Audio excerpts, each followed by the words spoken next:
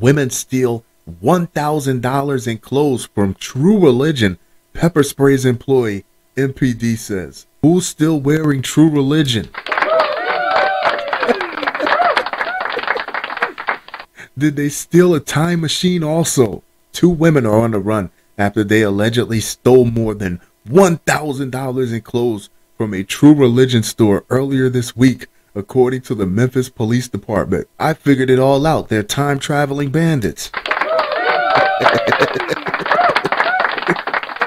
It's not about finding them where in 2022. It's about finding them when in 2015. Officers responded Monday to a felony shoplifting call at the store on North Germantown Parkway. Police said an employee was pepper sprayed.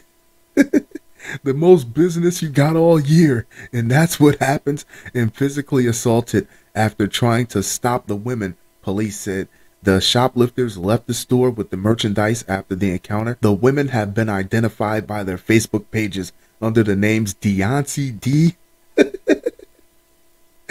and Daisha Deonce.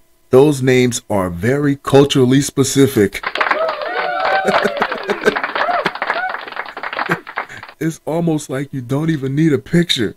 Police said that they believe the women are between 18 and 25 years old. Anyone with information about the shoplifters' whereabouts or whenabouts are asked to call Crime Stoppers at 528-CASH and may be eligible for a cash reward up to $2,000 or $3,000 True Religion store credit.